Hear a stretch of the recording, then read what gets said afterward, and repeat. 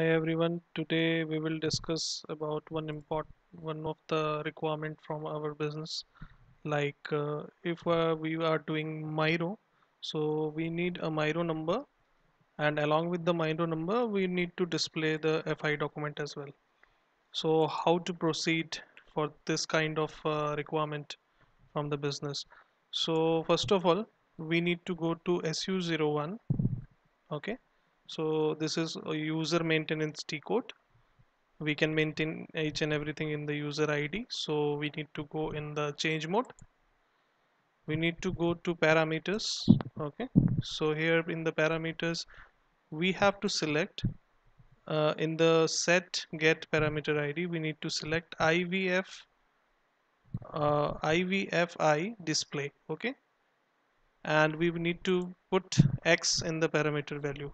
So what is this? This is a logistic invoice verification display accounting document. Means whenever you are going for any Miro, so it will also display you the FI document along with the Miro document in the bottom at the bottom of your screen. Okay, so I will show you. I have already maintained this and I will show you how it looks. Okay, so we will just pick one PO from the system. So this is our PO number. Okay, I have already done GR for it. Okay, so I am going forward for Miro. We need to put the details over here. We need to provide PO number. Okay, so all those things, necessary things that we need to do. Okay, so let's let's see. Okay.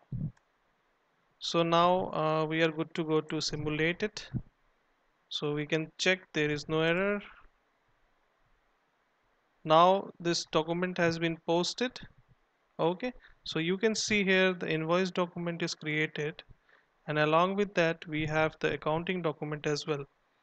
So this feature can be done by maintaining parameters in the SU01 that I earlier showed you. So thanks for watching, and that's it for today. Have a nice day.